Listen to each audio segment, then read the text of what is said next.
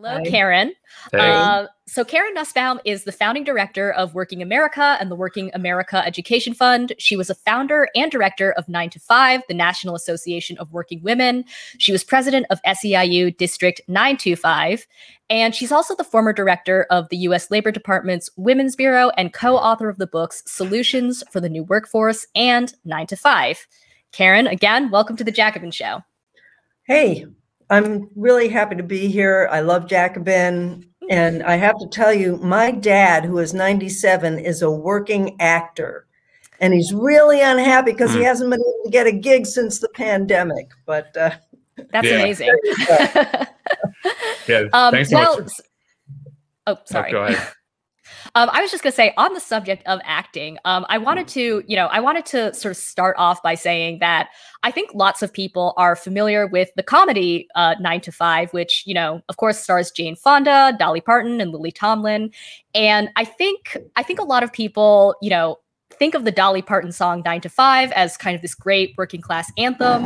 And they love the movie because it's this like madcap adventure of women office workers who are rising up against a sexist and incompetent boss. But I think that not everybody knows that the movie was actually inspired by a real group of women clerical workers in the 1970s. This became a national organization, which of course is 9 to 5, and then later was a union, SEIU Local 925, which I love. And you, of course, were one of the co-founders of 9 to 5. So just to start off, can you talk a little bit about what you and other secretaries and clerical workers were sort of facing on the eve of starting 9 to 5, and what really pushed you to organize? Well, I was a political activist. I had been very active in the anti-war movement, which is actually where I met Jane Fonda originally. And there was, it was a time of tremendous upheaval. There was a huge political organizing around the war. The women's movement was growing up. There was a huge there was a disaster with a disgraced president, Nixon. We forget about, we get so fixated on Trump, we forget what a monster Nixon was, and typically at the same time. And you had this growth of social movements as well. But as an individual person, I was an activist in the women's movement and the anti-war movement, and I had to work. I had to pay my bills like anybody else. And it didn't take me long to realize that I could also be organizing on the job. There were so few jobs available for women. I got what most women ended up doing, which was to be a clerical worker. And then we began to, while the women's movement really hadn't been speaking to working women for the most part, what we found is if we could make it our own, we could create a space in the women's movement for working women. And as we organized, we could transform the labor movement as well. And can you kind of paint a picture for people, before 9 to 5 and the gains that you all made? What was life like for clerical women workers in terms of the treatment they had to put up with? What was considered normal back then for women workers? Well, to start with, when you were looking for a job, you'd look at want ads, and they had help wanted men and help wanted women. So it was really explicit right out there that there were just some jobs for women, and you don't even bother to get the jobs for men. As a clerical worker, a lot of my coworkers felt good about the fact that we had to dress up to go to work. So that must mean that we were better than factory workers. But once we started looking at the statistics, we realized that we made much less than factory workers. Sexual harassment was a term that really hadn't even been coined yet, and it was endemic. At 9 to 5, soon after we started running contests, the pettiest office procedure, the bad boss award, those kinds of things. And the entries were astonishing. The boss who required his secretary to sew up his pants while he had them on. Another boss who had gave his secretary a beeper, sent her out at 5 o'clock at the end of the workday to the local bar, and then to let him know if there were any women in the bar who had specifications. And we know that these stories were true because these men and their secretaries ended up going on television. Phil Donahue, other television shows would bring them on after we had given them the awards, and they weren't even embarrassed. It was just accepted. So you had low pay, no opportunity for advancement, casual sexual harassment. That's what work was like in those days. And just to follow up on that, so something that you alluded to just now, and something that I remember from the 9 to 5 documentary, is that the women of 9 to 5, the secretaries and clerical workers, didn't really identify with the feminist movement, as you said, and also were not part of the labor movement, at least in the beginning. So they were kind of like at the intersection of the two, but also kind of outside of the two. And there was something in the documentary that really struck me, which was that one woman who was part of the organization said something like, well, like, we don't want to demonstrate because that looks too radical. And that kind of speaks to some of the other actions that you just mentioned. So could you talk a little bit about who the women of 9 to 5 were, and why they didn't identify with either the feminist movement or the labor movement at the time?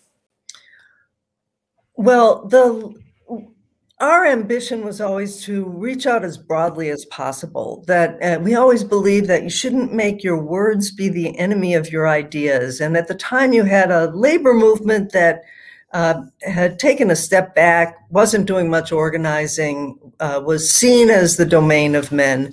You know, they had hit a peak in membership and were mostly administering contracts around then. There had been a big wave of organizing spurred by the civil rights movement, largely in the public sector and in the healthcare industry. But outside of that, there wasn't much room.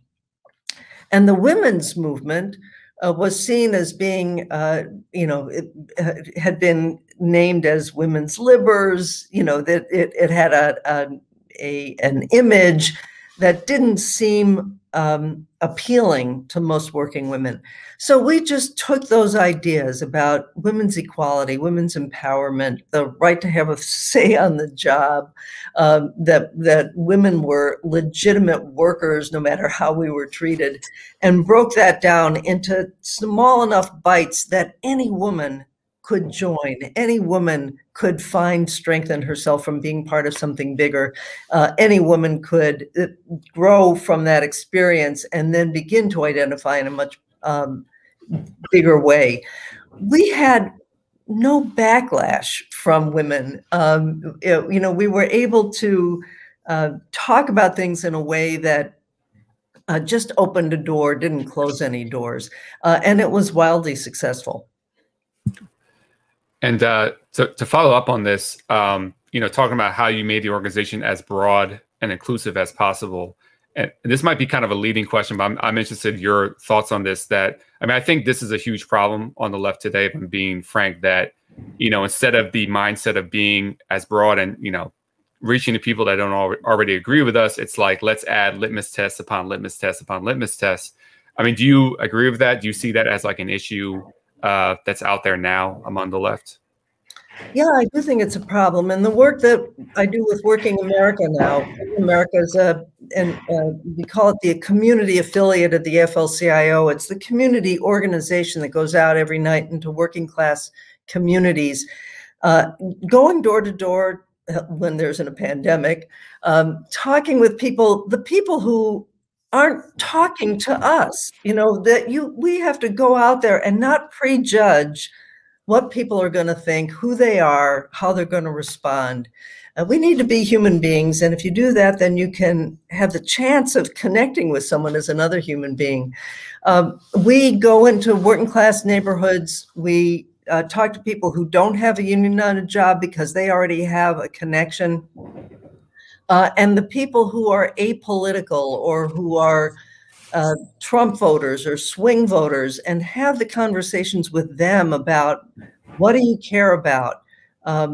there's strength in numbers, that if we join together, become a member tonight, and if we join together, then we can do something about the big corporations that have way too much control over our government and our economy. That's a message that 2/3 of the people we talk to every single night agree with and sign up and become a member. Mm-hmm.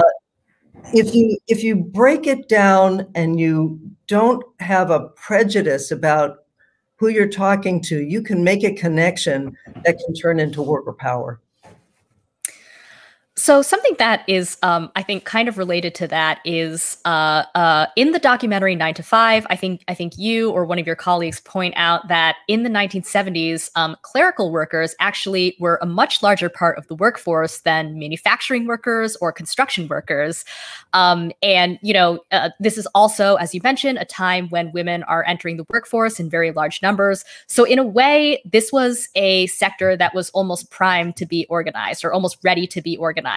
And I guess I'm wondering if you see any analogous part of the workforce today. Sure. And, you know, in a way, but the conflict that we were experiencing was that here, most people thought the common worker was a man in a hard hat. But in fact, there were far more women behind a keyboard than there were men in hard hats. But just our sheer size didn't make us ready to organize, because we were invisible. Mm-hmm. We didn't exist in popular culture. We didn't exist as a recognized workforce. And you have to create a sense of identity and common cause with people, you know, across race and class who can share the same concerns. With so many women in just a handful of jobs, we were middle class and working class women, white, black, brown, all races. And we came together consciously. You know, you had to be very thoughtful about building the organization and making it inclusive. And you can see that from this picture of women in Cleveland. And here are women, our members in Cincinnati, who worked for 4 years to bring a union to the clerical workers at their campus. These were largely conservative, apolitical women, and you can see how furious they are and how ready to fight. That's the potential that we have. If we do good organizing, if we're conscious about breaking down divides, and if we're serious about power. I guess this might be a spoiler alert, but there's an interesting moment in the movie where, you know, you all got organized, you confronted the boss, and then nothing happened. And then you realize, oh, we should maybe learn about organizing. So, and people took trainings from the Midwest Academy. Can you tell me, like, what did people learn from the Midwest Academy that they didn't have before? You know, the Midwest Academy had just started, and they were teaching basic community organizing techniques. And what we did was we took, you know, bring people together and have the next thing that you're going to do ready to go, and have a target, and, you know what you're going to demand and what you're going to do when they don't agree to the demands, and, you know, basic strategy stuff and basic ways to keep people engaged. What we did is we took community organizing tactics and we brought it into downtown. We organized in workplaces, and our community, though, was downtown in cities around the country. So we were able to open up a space for organizing, a discussion around jobs, a discussion about rights and respect for women workers, which then created a brand new opportunity to talk about unions. And I think if we hadn't had that space that we created, then we wouldn't have been able to move to the next step. And I think that we're seeing that today. Fight for 15 is a great example of engaging the discussion, creating an identity among workers who otherwise had not had a common identity, and a strategy to unionize at the same time. So before we dive into 9 to 5 affiliating with SEIU, I do want to pause on 9 to 5 the movie, which came sort of in between 9 to 5 the organization and 9 to 5 the union. So you had mentioned you knew Jane Fonda from Vietnam War, anti-war activism. Can you talk a little bit about how the movie came to fruition, and specifically why was it important to make this movie a comedy and not a documentary, which of course comes later, but also not like a serious drama? Yeah, I was friends with Jane. We'd been at meetings over the years. And then when the war finally ended in 1975, Jane decided to go back into her career as an actress. Here you see her at our annual summer school that we had at Bryn Mawr College every year with our Raises Not Roses t-shirt. Jane, I would tell her about the organizing that we were doing and what was happening in these workplaces, and the bubbling up of, you know, response from women all around the country. And it was her idea to make a movie. She said, I want to make a contribution in the best way I know how, and that's to make a major motion picture. So it was her idea, but then I had to write a memo, a pitch memo to the studio about why there would be an audience, because women office workers had been completely invisible in popular culture. There'd been nothing, with the exception of Susie the Secretary on television in the 1950s. So Jane thinks about making the movie. She puts together the cast, and she spent one long night with about 40 of our members in Cleveland, asking them about their jobs. And towards the end of the discussion, she says, you know, let me just ask, has anybody ever dreamed about killing their boss? And the organizers in the room were all horrified, you know, oh, it's so outlandish. How can, you know, so Hollywood, how can she ask that?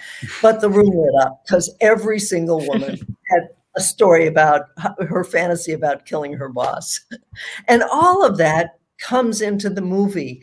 Jane had, and that's what made the difference for Jane. She originally thought it was going to be a drama, and then she realized it had to be a farce. So the movie ends up being, you know, more modern times than Norma Ray.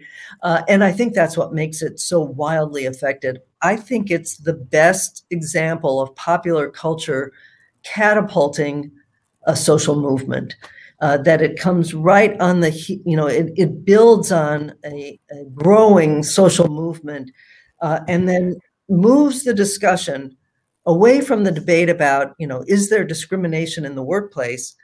Because millions of people go into a movie theater, and when they come out, of course there's discrimination in the workplace. It's outrageous. And now the discussion becomes, what are we going to do about it? It was a thrilling moment. And we had actually started our union as a local union in Boston in 1975, but right around the time that the movie came out, we became a national union. And we just embraced, we decided to call everything 9 to 5. 9 to 5, the association, you know, it's got the character and concerns of the working women's movement. It's got the power of a union, our union 9 to 5, and it's got the glamour of Hollywood. We thought, I hope everybody gets confused about it, because that's the power in it. Turns out the U.S. working class is extremely militant. Everyone wants to kill their boss, apparently. Who would have known? Yeah, if you only just connect that to, like, grievances, you know. Right, yeah, not as sexy. You know, there's a few steps in between, right? Right. I do love it that in the movie 9 to 5, the fantasies that the workers have about like kidnapping and offing the boss were actually drawn from things that women workers had told Jane Fonda. Yeah, it's amazing. Well, I don't think it would have been as successful. You know, if Hollywood writers had made it up, it wouldn't have landed. But because it grew right out of the experience of women, it's like evergreen. I mean, I can't tell you the young people I know who tell me that their grandmothers made them watch 9 to 5 with them. And I think or that means the song, you know, which is evergreen as well. It's kind of amazing.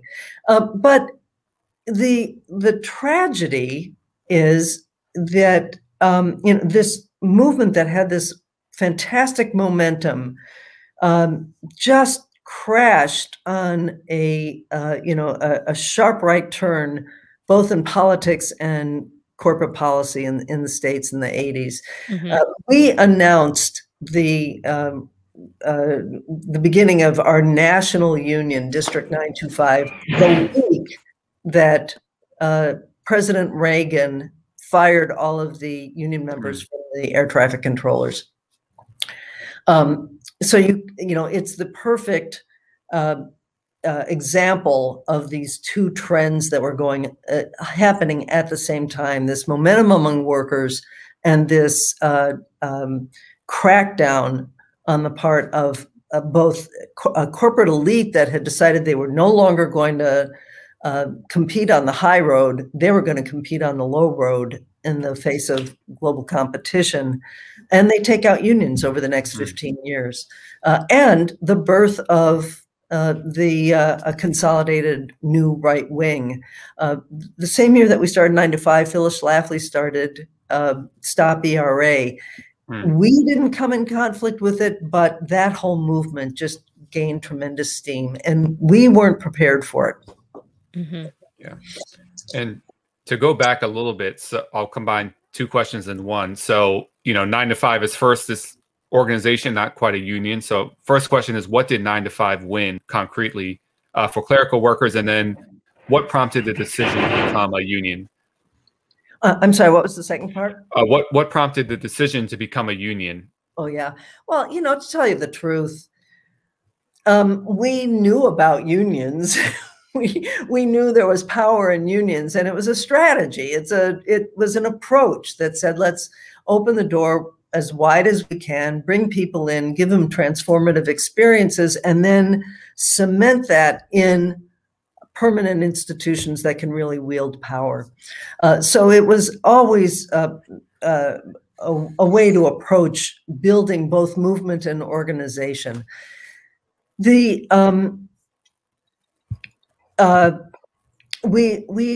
really made a big difference. What can I tell you? Things that if you watch the 9 to 5 documentary now, younger people are appalled at what the working conditions were like. The casual sexual harassment is illegal and not acceptable. It may go on, but at least it's not acceptable. But it was completely ordinary in those days. The fact that women got paid less than men because the men were men and supported families, presumably, well, that was something your boss would tell you, and that wasn't illegal. We were able to change women's role in the workplace, and I'll tell you the momentum that we built, both through our public action, through our lawsuits, through our unionization, put so much pressure on employers that they, by the 80s, decided, okay, we'll create a safety valve here. We'll let higher level women, college educated, middle class, mostly white women into the game, let them be professionals and managers, where those jobs had been totally unavailable to women until the 80s. And so they split the workforce. They met the demands of higher level women, and they made life and work worse for working class women. And we've been living with that strategy for the last 2 generations. We have to celebrate the real changes that we made. We have to celebrate the ways unions have changed, because there were powerful women coming in with our own agenda and our own power into unions. Those are important changes, but we have to make sure that we are better prepared going into this next decade of massive opportunity, that we build the powerful permanent organizations that we need. Yeah, so that reminds me of something that I wanted to ask you, which you kind of got at just now. when I was watching, the 9 to 5 documentary, I was struck that one of the demands of the secretaries and the women workers was they wanted more opportunities for advancement and promotion. And that absolutely made sense in that context where, as you say, there was a huge pay disparity. Women were being passed over for advancement and promotion. And that's actually a theme in the movie 9 to 5 as well. And something that you just brought up now, which I have been thinking a lot about, is I think that this demand for opportunities for advancement, especially among, as you were saying, like professional class women now, that's almost in many cases supplanted the demand for collective action. And I think the most famous example is like Sheryl Sandberg Lean In, or like on an even more abstract level, like when Hillary Clinton was running for president in 2016, you heard a lot of rhetoric like, well, this will be great for all working women because she's breaking the glass ceiling. And of course, at Jacobin, we always say like, well, we're interested in raising the floor for the many rather than breaking the ceiling for the few. But I'm wondering, as somebody who has kind of, who has obviously been in a movement that took that demand very seriously when it was a huge issue for women in the workplace. Like, how do we reconcile that tension? I'll tell you, Jen, I never thought that was a very important demand. And to me, it was always a symbol of how constrained the imagination of so many women was at the time. We did early in the beginning of 9 to 5, the association, we created the 9 to 5 Bill of Rights. And, and so we got, 50 or 100 members together, and they debated what should go into the Bill of Rights. And it includes things like job posting, but it doesn't include, childcare or, higher pay or, and it's that it represented what women at the time felt that they could ask for. Their imaginations weren't big enough. Now, it was also, as you say, a huge problem at the time. But how do you make solutions be about the collective good, not about allowing individuals to then find their way, and then you're left with nothing? Could you go a little bit into like the organizing mechanics of how you made the organization racially diverse and reach truly, all the workers that there were to be reached? Yeah, it's not that complicated. It's just hard. You have to be really thoughtful about it. So we never had a meeting or an event or people who spoke to the press. There was nothing that we ever did that didn't always have, it was always racially integrated. It always had older women and younger women. It always had working class women and middle class women. And it was what we taught all of our organizers to do. It's how we built our organizing teams. And that was their job going into the organizing as well. That you have to live what you preach, and then you have to give people experiences that help them overcome the limits of their own lives. So, when you team co-chairs who are of different races, or, two people who have to bring the snacks to the next meeting, and they are from different industries and are, the one's college educated and one has a high school education. You bring people together who otherwise don't have that opportunity, and then they make that connection and they make common cause, and it builds. You just have to think about it. It's just good organizing, and it gets back to what you were talking about earlier, Jen, that you don't have litmus tests, that you don't tell people what they can say and what they can't say.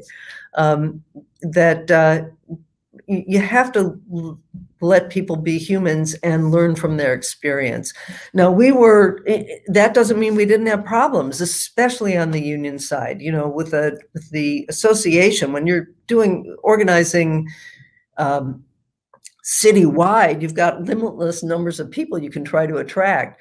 In an organizing campaign, you've got, you know, a limited workforce, and we had to be, you know, we had to insist that white workers respect Black organizers, and it just had to be clear that that's what we were about. So something that I also wanted to ask is, as somebody who's been kind of part of the labor movement or part of a union proper, and then of course, outside of that, I think these days, you had mentioned the Fight for 15 earlier. We have other sort of pro-worker organizations that are not unions proper, not just the Fight for 15, but we also have things like the National Domestic Workers Alliance or like the New York Taxi Workers Alliance. Sometimes these are organizations that, you know, are made up of people who don't have collective bargaining rights because they're classified as independent contractors, you know, or they're workers centers, or just kind of, there's a network of pro-labor or like pro-worker organizations that aren't unions proper, as I say. I think people used to call this alt-labor. I don't know if people are still using that term, but I'm wondering what you see as the potential. Do you see there being a potential for this kind of network to grow or to be integrated into the labor movement? Yes and no. I think it depends on what people do and the alliances that they make. One trajectory for what used to be called alt-labor organizations is integrating people into the workforce. That doesn't necessarily mean integrating them into the workforce in the context of greater worker power. There's an important job to be done about raising standards, and these organizations do fantastic work in raising standards.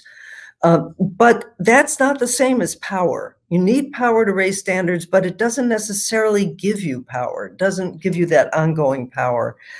And so I think that the strategy of having an outward-facing, non-collective bargaining organization that works with collective bargaining organizations is a good one. And certainly that's what the intent is for Fight for 15, and with many of these worker center organizations as well.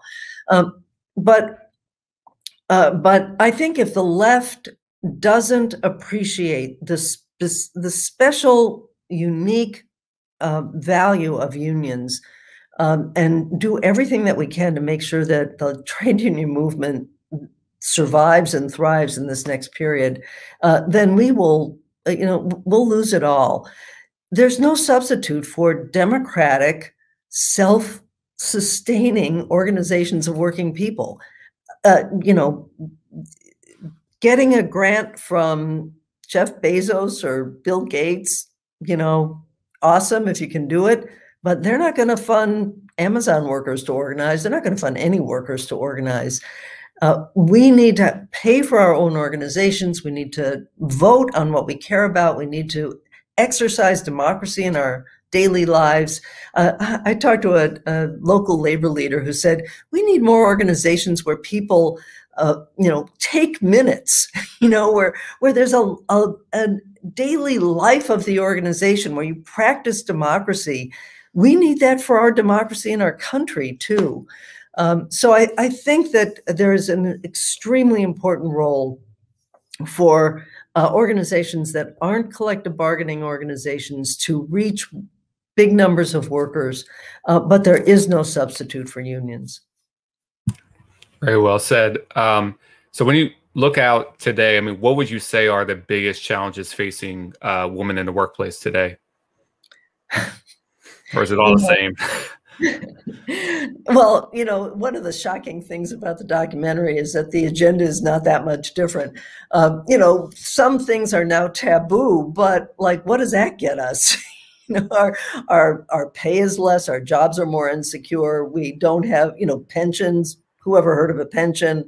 Those things used to exist. When I started working in 1970, I made minimum wage, but I had 5 days sick leave and 5 days vacation. And yeah, that's our very first National Secretary's Day protest in 1974. Work has got, as we all know, is worse now than it was 50 years ago. There's no future for most workers. The gig economy is a horror show. So we've got all the problems that we had then of, lack of power, lack of respect, lack of control, and magnified because because now you aren't even a worker in the gig economy, but you're just a battered cog. So I think that the organizing principles are the same as they were in the 50s. The marriage of movements with institutions is the same, but that we have to be crystal clear about just how powerful the opposition is. They are in disarray, and we better take advantage of that and build institutions while we can. All right, so I think our last question, unfortunately, do you want to say anything more about Working America, what the organization is, what you're working on? Yeah, sure. No, I loved 9 to 5 all those years, and I love Working America. Working America is this really unique organization. We've got 3.5 million members, and they're the people who are not in anybody else's organization, at least on the left. We know that because we actually matched our membership list with that of the big catalyst list that capture everybody else's organization. There's like 10% overlap. White working class, Black working class, Latino working class, that's who our members are. They are largely apolitical. They're the people who aren't on the hard right or the hard left. They're not watching cable TV. And for that reason, they are open to discussion. We find that a conversation at the door with a stranger is amazingly powerful. And we marry that with the very best analytics out there. We believe that everything that you do has to count because we're spending very often workers' dues. We're part of the labor movement. And we want to make sure that every penny that we spend that comes from a worker's dues is one that helps build a powerful movement of workers. We had a tremendous effect in the last election on moving Trump voters to vote for Biden. We've got all different ways to demonstrate that. And now we really want to, these next 4 years are so crucial. We need to reach those apolitical people who are so vulnerable to the right wing, and make sure that, that we deprive the right of their recruits to fascism, really, and bring them over to our side. It can be done. We do it every single day. It's a really glorious mission, and it's one that I invite everybody to join me in.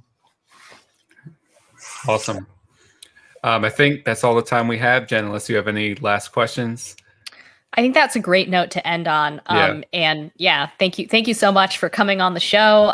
This was very great talking about 9 to 5, the organization, 9 to 5, the SEIU local, and of course, 9 to 5, the movie.